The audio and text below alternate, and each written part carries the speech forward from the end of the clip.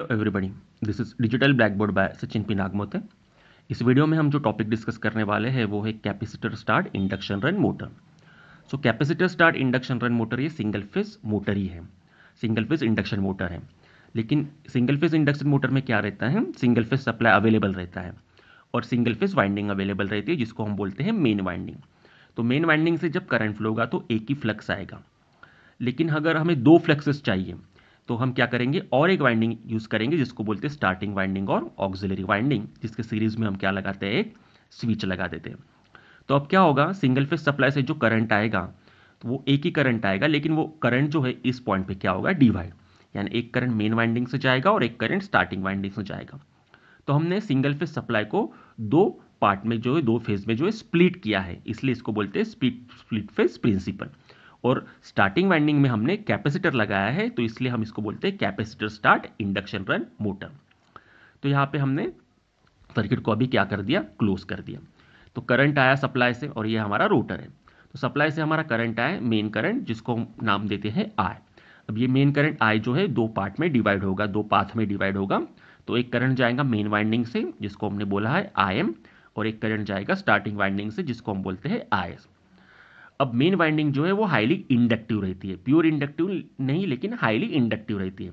इसका मतलब आयम जो है वो सप्लाई वोल्टेज वी को क्या करेगा, लैग करेगा bye angle near to 90 degree.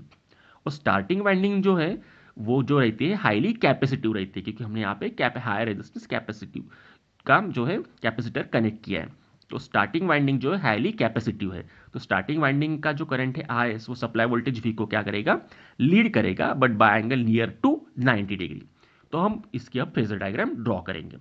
तो फेजर डायग्राम में सबसे पहले हमने रेफरेंस ले लिया supply voltage V.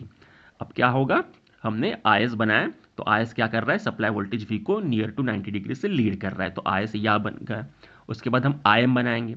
I am क्या करेगा, सप्लाई वोल्टेज वी को लैग करेगा नियर टू 90 डिग्री, तो ये हो गया आई एम।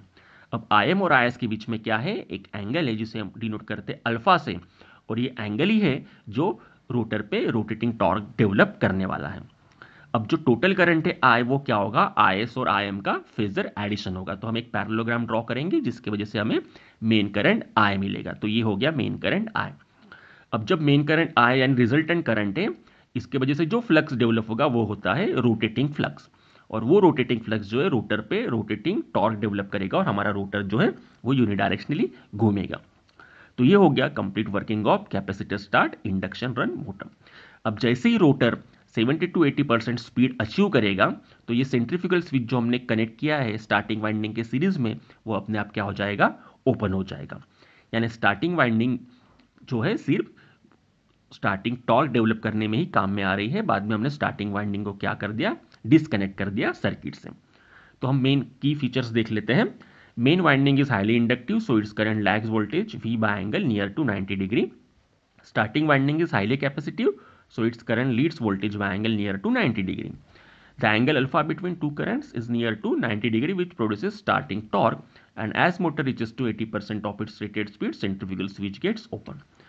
तो आई होप कि आपको capacitor start induction run motor ये टॉपिक अच्छे से समझ में आया होगा। So please like share and subscribe digital black